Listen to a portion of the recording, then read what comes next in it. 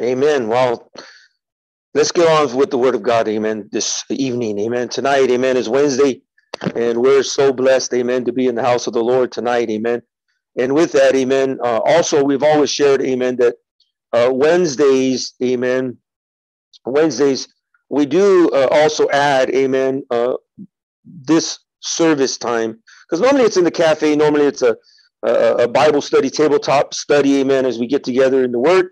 And so we add it to our Spotify podcast activating. And so if you're listening to that, amen, this will be podcast number 22. And that will be added to the Spotify podcast, as well as it being posted to YouTube. And that's only on our Wednesdays. Our Sunday mornings, we do not add that to the podcast because there's a lot more other things going on. With that being said, as we were sharing earlier, we were talking about that spirit of obedience and response that kind of carried over from Sunday.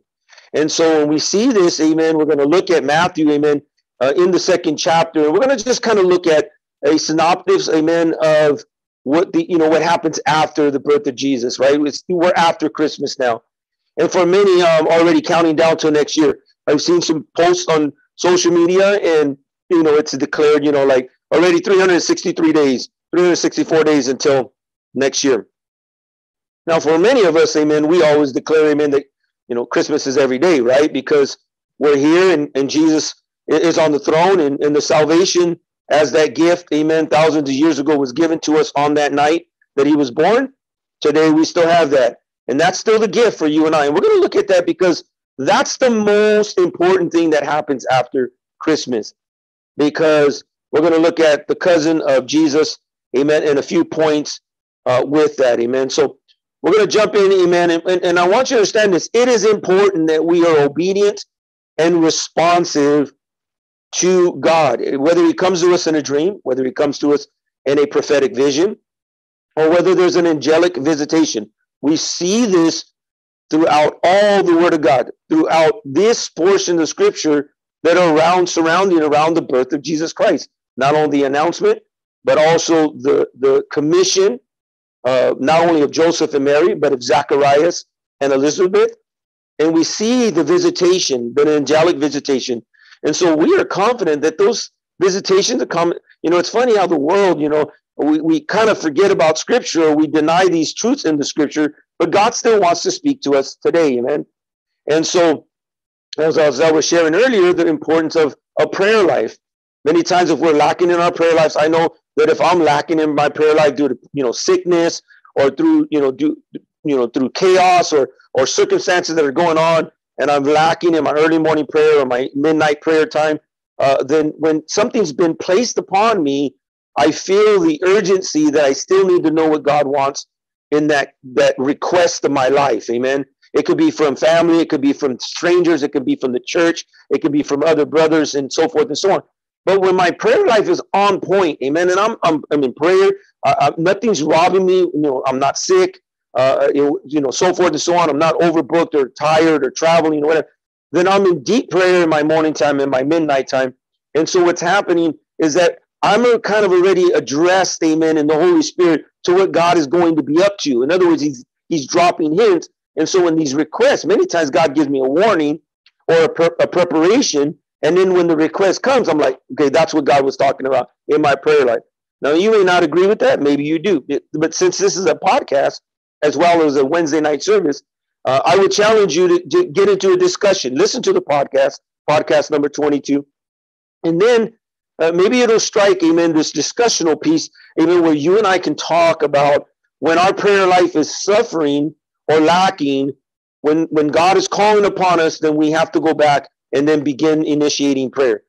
I can share testimony after testimony. I would love to share that in a discussion time, amen. And when I'm on point with my prayer, God begins to show me things that are prophetically going to take place. Some of them are warnings, not bad warnings, but just warnings, or maybe should I say a heads up, amen? So we're going to look at this, amen, because I want to give you 3 points tonight that we look at through this portion of study. In Matthew chapter 2, verse 13, the Bible says, "Now when they had departed, behold, an angel of the Lord appeared to Joseph in a dream, saying, Arise, take the young child and his mother, and flee to Egypt, and stay there until I bring you word For Herod will seek the young child to destroy him. When he arose in verse 14, he took the young child and his mother by night and departed for Egypt. And they were there until the death of Herod, that it might be fulfilled, which was spoken by the Lord through the prophet, saying, out of Egypt I called my son. Then in verse 16, Herod, amen, when he saw that he was deceived by the wise men, was exceedingly angry, and he sent forth and put to death all male children who were in Bethlehem and in all of its districts from 2 years old and under, according to the time which he had determined from the wise men. And then verse 17 says, it was fulfilled that when spoken by the Jeremiah the prophet, saying, a voice was heard in Ramah, amen, lamentation, weeping, and great mourning, Rachel weeping for her children, refusing to be comforted, because there are no more. Now in verse 13, then Herod was dead. Behold, an angel of the Lord appeared in a dream to Joseph in Egypt, saying, arise, take the young child and his mother, and go to the land of Israel. For those who sought the young child's life are dead. Then he arose and took the young child and his mother, and he came into the land of Israel. And verse 22 says, but when he heard that Archelaus, amen, was reigning over Judea instead of his father Herod, he was afraid to go there, and being warned by God in a dream, he turned aside into the region of Galilee. And he came and dwelt into a city called Nazareth, that it might be fulfilled, which was spoken by the prophets, he shall be called a Nazarene. In verse 3, chapter 3, verse 1, the Bible says, then in those days John the Baptist came preaching in the wilderness of Judea, and saying, repent, for the kingdom of heaven is at hand. For verse 3 says, for it is he who was spoken of by the prophet Isaiah, saying, the voice of one crying in the wilderness, prepare the way of the Lord, make his path straight. Now I'm going to stop right there, amen, because we read quite a bit of scripture, amen. And I want to look at this, amen, because there's an understanding that you and I, amen, when we come together in the presence of God, amen, God will begin to speak. And I want you to understand this.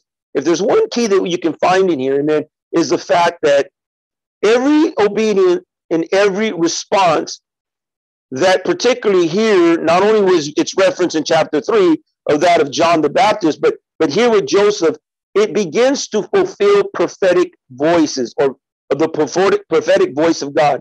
The things that God has spoken to through his prophets. What does that mean for you and I today? Amen. What it means is that you and I, when we are obedient to God and when we are responsive to God, there are prophecies, amen, that may have been spoken over your life. Maybe you've heard those prophecies, or maybe there are prophecies that are yet to be spoken over your life. In either way, when you and I are obedient to God and responsive to God, that we begin to fulfill those prophecies. In other words, it takes your obedience and my response, my obedience and your response, to fulfill what God is speaking to be done in your life and in your family's life. And we see that through Joseph. Everything that he responded to and everything that he was obedient to began to fulfill. The fact that he would call his son out of Egypt, and that his son, Jesus, our Lord and Savior, would be called a Nazarene. Now imagine, I mean, there's time lapse in this because of the age of John the Baptist, the evidence of their return back to Nazareth, amen. But the fact of the matter is, amen, that you and I, amen, must be ready.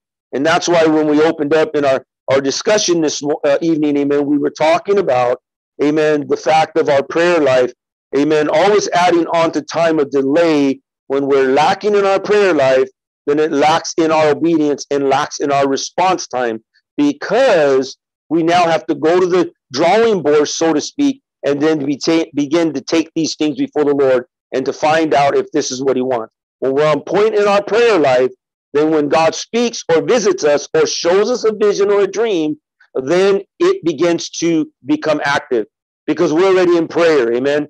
And that's a good discussional piece that we would like to discuss in a later time.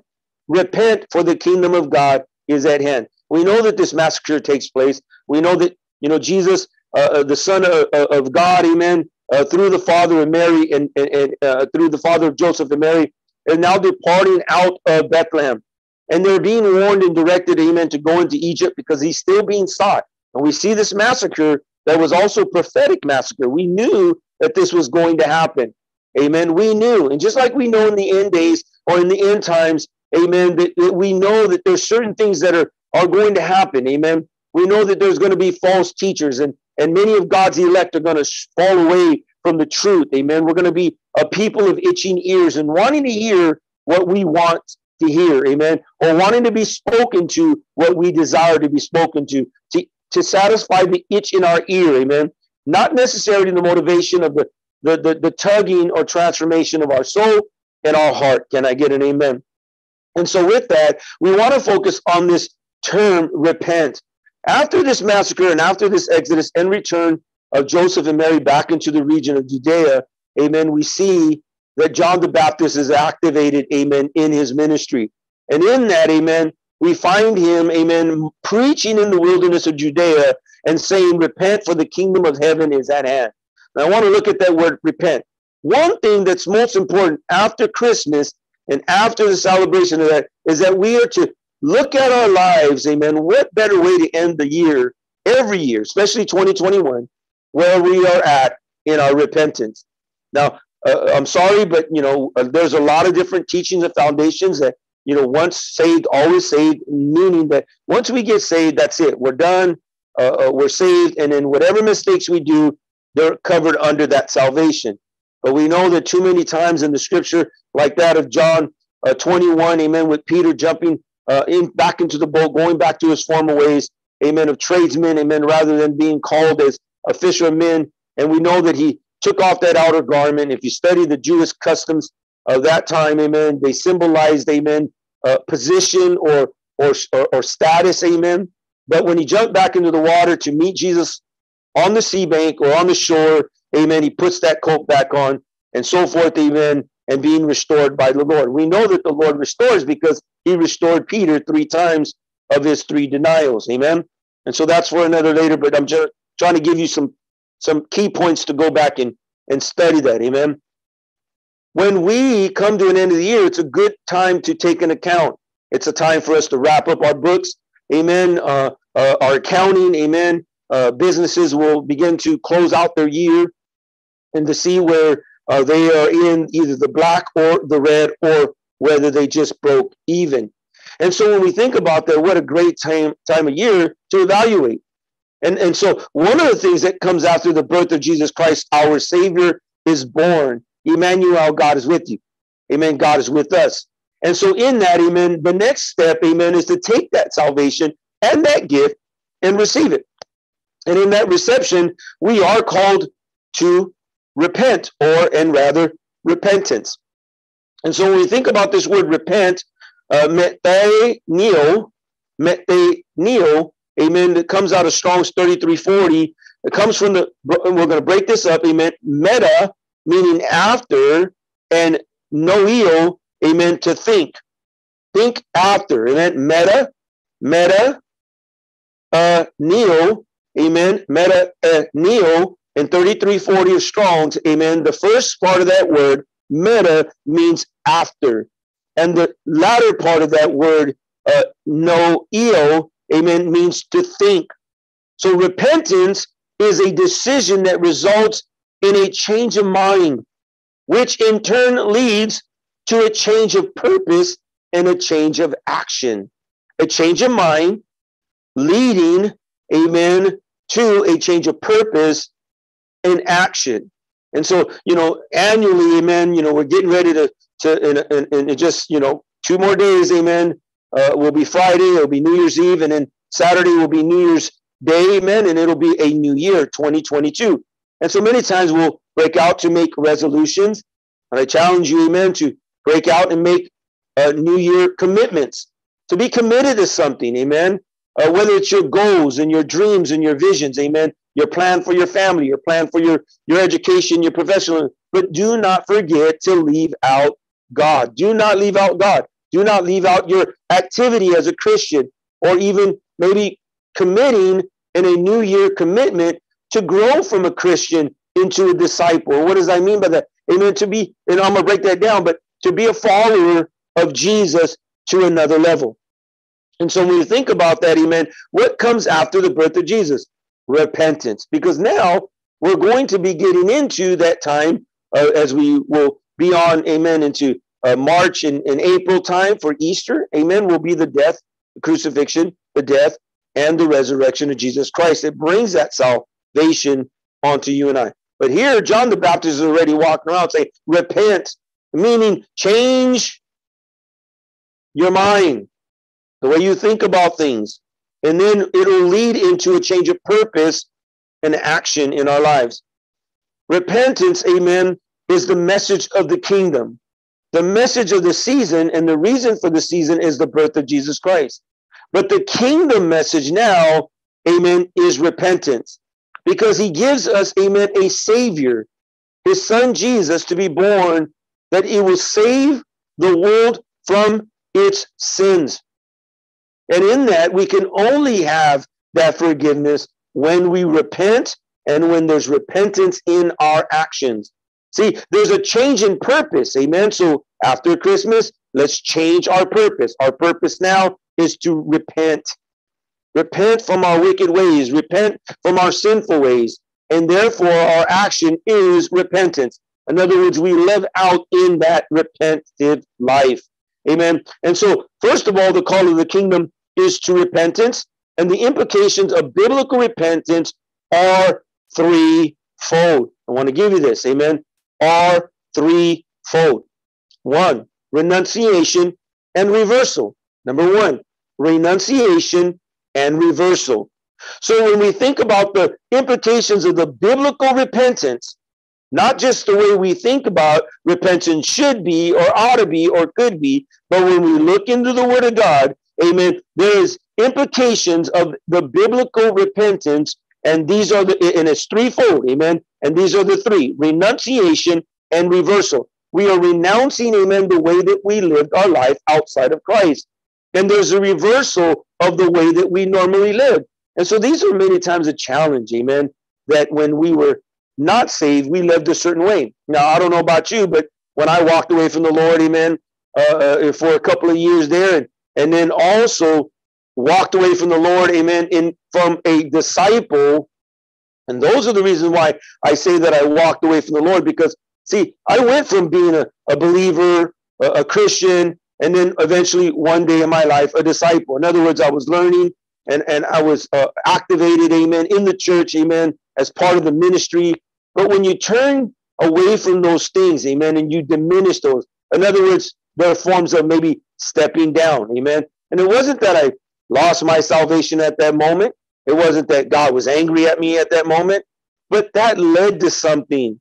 In other words, if you stop telling your wife you love her, then eventually you're going to fall out of love with her and you're going to fall in love with something else. Amen. If you stop encouraging your children, then eventually they're going to lose that encouragement and think that their failures, amen, are what drives you. Amen. We're always angry at their mistakes rather than being reminded that we're to help them through those mistakes to learn the lessons that God has for us, and so forth and so on. So eventually, amen, I stepped down, amen, walked away, amen, from those active places in my life. And eventually I stopped the renewed or the change of mind.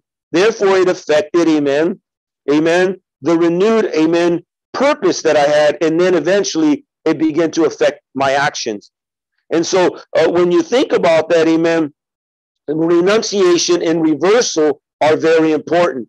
If you are today living the same way you normally have lived outside of the salvation of Christ Jesus, then there is something to look at. And especially right now at the end of the year, before you get into the new year in a couple of days, what a better way to sit down and repent before God and say, Lord, I want action. I want repentance. I repent. It's my purpose.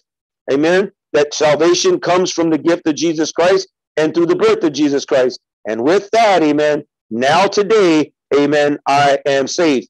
Now I want to live in that life of repentance. Number two, submission and teachability.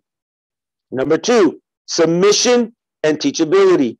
See, when we come to this place where now we have renunciation and reversal, we're no longer we're reversing the actions of our lives. And many times today, sometimes we don't feel different. We'll say, I got saved, but everything still feels the same. The question is, are we renouncing? Amen. Are we renouncing our commitments and our loyalties from which we committed and we stood for, amen, in the way of life before we got saved? And if so, amen, then there needs to be a question or a checking of our renunciation. The reversal, that is exactly what it means. What was damaging us, what was tearing us up, what was destroying us, God reverses that. In other words, that's why when we were broken, busted, disgusted, tore up from the floor up, and all these terminologies and phraseologies, amen, now there's a reversal, amen. Many people have been sickened in the body, and God saved them from tuberculosis, cirrhosis of the liver, and so forth and so on. People were on death row, dying of cancer. God reverses that, amen, because of the ways that we were living, amen. Whether it was a criminal life, just a sinful, plain old sinful life, so forth and so on. He reverses that. He rekindles and mends, amen, and heals the relationship with our children, the relationships with our spouses, and the relationships with our family. But then after that becomes a form in the threefold, amen. Number 2 is that there is a form of a submission in our lives, and therefore also a teachability. Now that's a key word, teachability. And many people, times people say, well, I'm not being taught in the church. Well, their teachability is not just always receiving. Teachability is also a purpose. I come to church to be taught, or I read my Bible to be taught. I pray because I'm teachable. I read because I'm teachable. I come to church and I listen to the sermons and I follow with the sermons and I study from the sermons, amen, because I am teachable. But the reality, when there's a spirit of submission, submission is the purpose. So when we think about this threefold, we're taking those twofold. Amen. There's a change of mind. And then the biblical, amen, foundation is that, there's this place where you and I, when we repent, changes our mind, which in turn leads to a change of purpose and action. So when we come to the repentance, which is the action, the purpose of repent, the action is repentance. Amen. That's the action of repent. And so in that threefold, we're looking at this. Why is there 2? Renunciation is the purpose. The action is reversal. I renounce my former ways outside of salvation in my sinfulness. And the action is now everything's being reversed. There's a reversal, spiritual reversal. Sometimes it's mental, physical, amen, but also spiritual. Same thing in number 2, submission. That's the purpose. The purpose is for us to submit to God, to submit to one another. Husbands and wives, submit to one another, amen.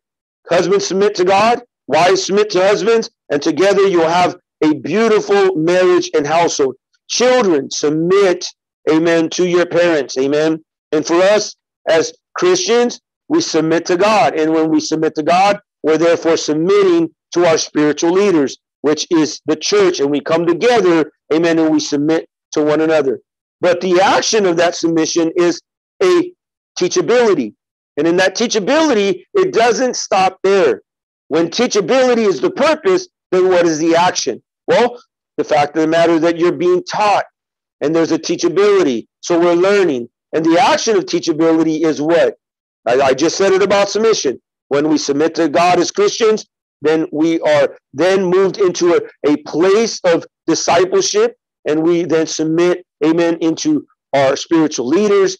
We submit to one another. We submit to our wives, our husbands, our children will then submit to us, and so forth and so on. So there's a purpose and also a action in those purposes. Teachability is the purpose, that we're able to be taught by the Holy Spirit and God through the teachers that God places in our lives. That our children are teachable through the parents' wisdom. And one another, amen, that husbands are teachable by God, and then a husband is teachable, amen, so that there's a teachability in the leadership of his marriage and family. So when we look at teachability as a purpose, then there is a action of that teachability, which means we grow, we learn. And when you and I are being taught by God in the scriptures, we know that there's another level, or there's another threshold, and there's another place. We once become believers and then Christians. And then that means we practice that belief. But then we follow Jesus as disciples.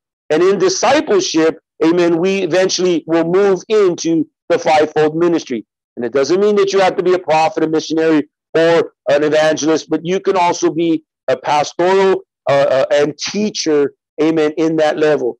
Regardless of whatever level you think you're in, for lack of better words, I hate using the word level, but in the office of those teachings, amen, means that one day or another, whether it's in the structure of the church or an organization of the church, whether it's a Bible study teacher or a Bible study leader in the home on the weekends or on weeknights, or it's a Sunday school teacher in the classrooms with the students or even with the youth, so forth and so on, we are teaching somebody.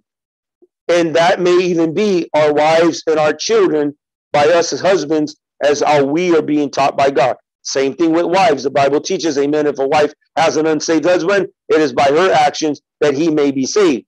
And so it is also in the woman's ability that in her own life, being a Proverbs 31 woman, amen, being able to be a teacher onto her children and onto her family. No better way than a mom to teach, amen, her young women and her daughters and her family on what it is to be married, the blessings of marriage, amen. And I know there's a lot of people that will be offended by that, but too bad, amen. We're sticking to scripture, not manism, amen, and the ways of man today that want to break that down.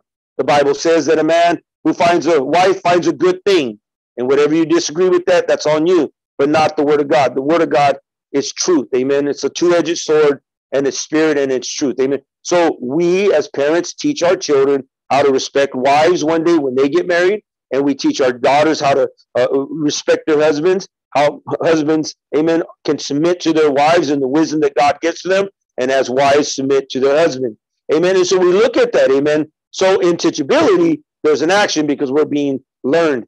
And when we learn, we grow. Come on, somebody. Number 3, continual shapeability. Continual shapeability. See, when we come to this place, amen, of being submitted and teachable, then we're shapeable. What does that mean? You got to be careful, amen, that as man, we're not shaping each other. The Bible doesn't teach it. The Bible says iron sharpens iron. We're to sharpen each other, not shape each other. Because, see, you can shape each other without an edge. And you can actually dull people or even hinder. Come on, somebody. I'm just speaking the truth today, what the Lord gave me for this podcast and for this Wednesday service. We can shape each other, but it can also be a dull edge. Amen. It could be rounded. It could be square. It could be jagged. Amen. And so what that means, it could be even a form of hurt, hindrance, oppression, and opposition. Come on, somebody. Intimidation, so forth and so on. When preachers get up behind the pulpit and they start looking over the pulpit and they start, trying to mad dog, or they got that spiritual look. I used to hate it when disciples in our church go, "Oh, pastor's giving me that look." I used to hate that. My wife knew that. Amen. I would joke it and laugh it off and everything else. But they would say, Pastor Ray Garcia, you give a look. When the men's were in the men's home, they go, "Oh, there goes that look." My daughter go, "Oh, there's that look." And I didn't want that look. I didn't want that look because I don't want to be intimidated. I want to be in the authority of God. But many times pastors will get up behind the pulpit and they'll make that look, and they'll have that face and all that. And I'm telling you, what? Let it go. Let it go. We're shapeable. Amen. By the Holy Spirit. We're shapeable in God. Amen. Love. Amen. Love. And love one another. Amen. And that love will shape the encouragement and the spirit and the soul of a person, amen, because that love comes from God, amen. And so when we think about that, amen, we're not talking about being wishy-washy and being weak. No, we're talking about being meek. Strength is in meek, amen. In other words, understanding your ability and your power and your strength, amen, but being able to control that and submit that to the Spirit of the living God. Can you say amen? And so I many times I repent, and especially at the end of this year, I repent. I'm in an action of repentance right now, amen. As the 27th of the month is the end of my month, and the 28th day is the beginning of my month, amen. I'm in the second day of the month. And so in that, amen, I'm already in the spirit of repentance. Why is that? I'm repenting from all those mistakes that I may have made, amen, throughout this year. You know, if I gave that look, or if I shaped someone by offense, come on, somebody, or I shaped someone, amen, by opposing them and restricting them. That's why many times, amen, in our church, amen, you look and you go, wow, I can do that. Yes, let the Holy Spirit shape you. Because, see, conviction of the Holy Spirit is greater than the conviction of my words. Come on, somebody. The conviction of the Holy Spirit is greater, amen, than the conviction of man's words. We know that we don't take lightly to words, especially when you're married. Amen. A husband being spoken to from his wife, amen, on things that need to be done and so forth. We don't listen. Come on, men. And so when we think about this, the threefold of biblical repentance is number 3, continual shapeability. See, there's no birth into the kingdom without hearing the call to salvation.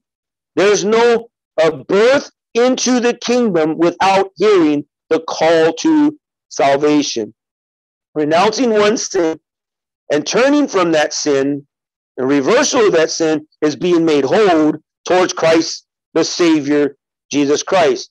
And when we think about that, amen, now we're saved in Jesus Christ because we're called, amen, into salvation.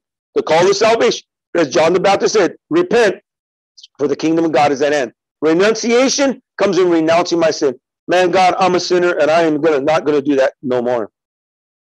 When many times you've been sick or you've been in a place and you're renouncing, oh my God, get me out of this. Lord, please, man, I'll never do this again. Or God, save me from this and I'll never make that mistake again. Or I'll run to you more, God. See, there's a reversal of our action. Many times we forget that. We made promises to God and we forget that and we go away. But because, see, God's so merciful and God's so tender that he doesn't force that. He doesn't throw it in our face every single day. He knows the commitments that you and I make to him in those moments of renunciation. And God, amen, wants to reverse what the wages of sin, meaning death. Whatever our sin was causing us to die, and I can mean not only mentally, physically, but also spiritually and emotionally. In the physical place, maybe their sin was killing you, like literally killing you. And so when we think about that, amen, we want to come to the reversal of that. And then in that submission and teachability, we now grow, amen, into the kingdom. See, there's no growth. First, there was no birth into the kingdom without hearing the call of salvation and renouncing one's sin and turning from that sin. Reversal. Turn around and go the other way through Christ Jesus, our Savior. That's Acts 3:19. Now coming to the word of God in James chapter 1, verse 21 through verse 25. And in that, amen, there's no growth in the kingdom without obedience. There goes that word again, obedience. There's no growth in the kingdom without obedience to Jesus's commands. And to Jesus' commandments and Jesus' statutes and Jesus's order, amen, in accordance to his word. So there's no growth into the kingdom without obedience to Jesus's commandments and a childlike responsiveness as a disciple of Jesus, yielding to the teachings of God's word. That's James chapter 1, verses 21 through verses 25. So there's no growth in the kingdom of God without obedience to Jesus' commandments, and that teachability is a childlike responsiveness, amen, as a disciple of Jesus Christ, and yielding to the teachings of God's word. Yielding to the teaching, not mending it and molding it. There's many people that are on social media today with their own slogans and their own, influence or statements and written, amen, inspirations of notation and so forth. But if it does not align with God, if it's not in alignment with the word of God, do not listen to it. I'm sorry to tell you this, but I read a lot. And there are sometimes, amen, I read a lot of posts. Now, I'll be honest with you, they're not on my Facebook. They're originally on my wife's Facebook, because my wife, she would, follow different speakers and different women of God and different men of God and different things that she would follow through, amen. And so in that, amen, there are people, amen, that are friends of friends, amen, and they just pop up, amen, and they'll say things, especially on the terms of women and marriage and all these other things, living, amen, a life of holiness rather than a life of wholeness, amen, and everything else. And so there's a lot of denunciation of God's structures of his word, the word of truth. Instead of living holy, we rather live holy, like we're complete. But you can't be complete without holiness. Come on, somebody. Because we can live, amen, we can have everything we want, we can do whatever we want, and we can experience whatever we want. But if there's no holiness, the presence of God and the Holy Spirit, through the renunciation of our sins, amen, and the reversal of those sins, and a new way of mindset, and a new purpose, and a new action, amen, then we're not whole. We are whole in the physical and in the realm of emotions and mentally, but we're lacking spiritually. And so many times, amen, I read some of these posts that just pop up occasionally and periodically, and I listen and I say, my God, and I pray for them because they're trying to revise, amen, holiness with wholeness. And it goes on, amen. Singleness, amen, as a gift from God is a command to do God's glory, not rather singleness because they're mad at their ex-husband or they're mad at their ex-boyfriend or fiance, or they're just man-haters. And I'll do a podcast, amen, on that. And I share the testimony of my wife, amen, and when we met and how God mended some of those brokennesses in her life, amen, that made her holy into a emotional of repentance and repent, amen, of heart. And there was a reversal. And in that reversal, amen, she became new, amen. And therefore, amen, I was blessed, amen, with a beautiful wife and a wonderful marriage with some awesome kids, amen, ministry, amen, that's still going today. Can you say amen? And so the third thing, amen, is there is no lifelong increase of fruit. Remember, it's threefold: birth, growth, and now fruit. Amen. One, amen, renunciation, reversal, amen, submission and teachability, and continual shapeability. Because when we repent, we change our mind, and there's a change, therefore, of purpose and action. Number three, there is no lifelong increase of fruit as a citizen of the kingdom without a willingness to accept the Holy Spirit's correction and guidance. I'm going to read that again, because out of Ephesians chapter 4, verse 30, we find this truth. Amen. Ephesians chapter 4, verse 30. Amen.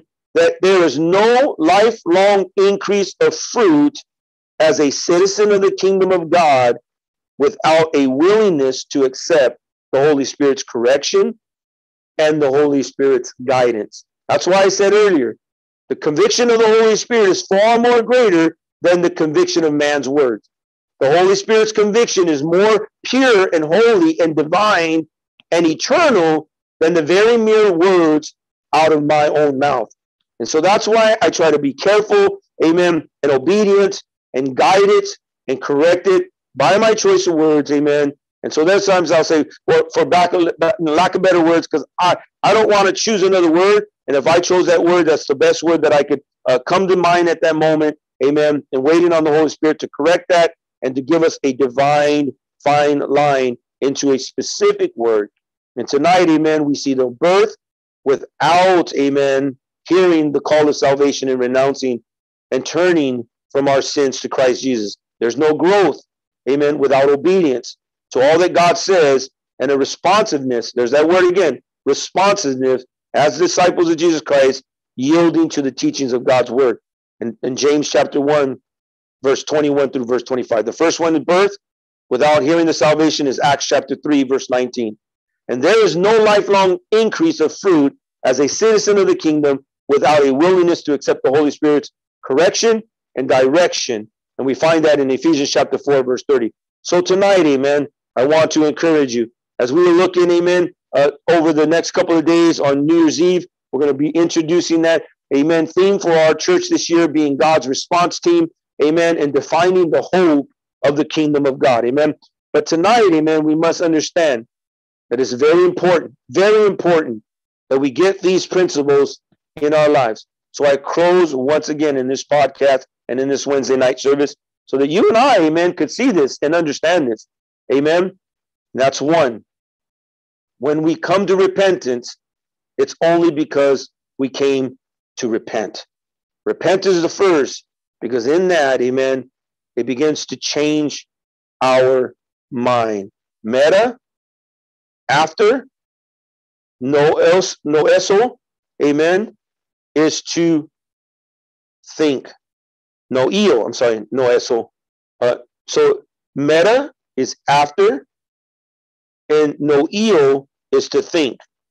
Metaoneo, amen, meaning repent. Repent, for the kingdom of God is at hand, in chapter 3, verse 2. This was the call of John the Baptist to you and I. In that repentance, amen, or as we come to repent, it changes the way we think. It results in a change of mind, which leads to a change of purpose and action. The implications of biblical repentance is threefold. One, renunciation, and reversal. Number two, submission and teachability. And number three, continual shapeability. And in those, amen, we do not get what gives us the gift, or the gift of key of access into eternity. And that is, amen, there's no birth into the kingdom of God, amen, without, amen, repentance, without hearing the call of salvation. We must be listening for that call at every moment of our lives. That's why it's a continual place. It's not once and for all. It's continual. Come on, somebody. It's not once I say it and then I never say it again. There are always consistently times and places in my own personal life where I'm being called to salvation, where the Holy Spirit tells me, you better get saved in that, brother. You better change that thought, right? You better change that. Come on, somebody. And so I'm listening to the call of salvation. There's no birth into the kingdom of God. This is a kingdom principle, unless I hear the call to the salvation, and that I renounce and refuse and reject the sins of my life. Amen. And then reverse my way of direction, and then for turning from my sin towards Jesus Christ. There is no growth in the kingdom of God. Amen. The first one was Acts chapter 3, verse 19. The second, James chapter 1, verse 21 through verse 25. There's no growth in the kingdom unless we are obedient to Jesus' commandment and with a childlike responsiveness to the word of God. That's James chapter 1, verse 21 through verse 25. And last but not least, there is no fruit, no increased fruit as a citizen of the kingdom of God without a willingness to accept the Holy Spirit's direction and the Holy Spirit's correction. And that's found in Ephesians chapter 4, verse 30. I pray, man, that you take this study and you take this podcast and you listen through it and ask yourself all three of those three sections. Repent, and then under repentance, the threefold, and therefore the kingdom principle under the threefold thereof. I share this and I give you those scriptures, amen. If you didn't get those scriptures, text me and I will give them to you. God bless you. Let us pray. Father, tonight we come before you and we thank you. In the mighty name of your Son, Jesus, God, we pray that you will have your way, amen, in each and every one of our lives. We come before your presence and we thank you, amen, that you will have your way, Lord, into what you're